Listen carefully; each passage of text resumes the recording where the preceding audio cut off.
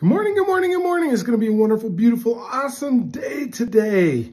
Hey, you were born for greatness. You're making a difference. You're making an impact.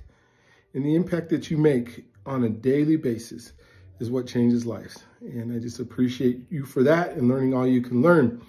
We have been talking about creating credibility. I've been talking about today will be 9 different ways to create credibility. What is your credit score? How is your credit? Do you have 800, 900?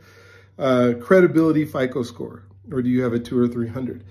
Today, one of the things in credibility is not talking out the side of your neck, right? Not just making stuff up that you don't know. Really making well-informed decisions. Where you read a little bit, not a little bit, but read a lot of it. Where you listen to people who are experts that are better than you. Where you really dive in before you make a decision and do your research and find, I think about when you go buy a car, the car that you pick, the one that you're going to go, do you know a whole bunch about it when you show up, or are you just kind of walking around? You think of when you buy a house, the same thing. What are all the things that you do? You think about when you're helping somebody do what it is that they need to do. Are you really working and thinking about it and making a really good decisions? Have you considered their family? Have you considered their, the people that are around them as they're trying to make a decision?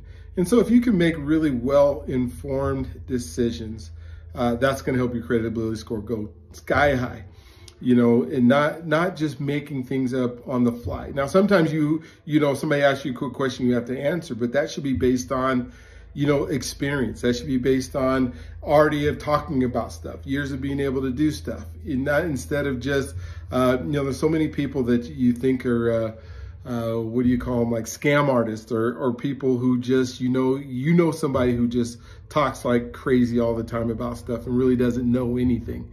Right? You see that a lot in sports, right? When somebody's a sideline quarterback that hasn't done the research. So you guys have a wonderful, awesome, incredible day. We'll do number 10 tomorrow of our 10 days of what is your credit score and your credibility. And don't forget, you are God's greatest gift and He loves you. We'll talk with you tomorrow.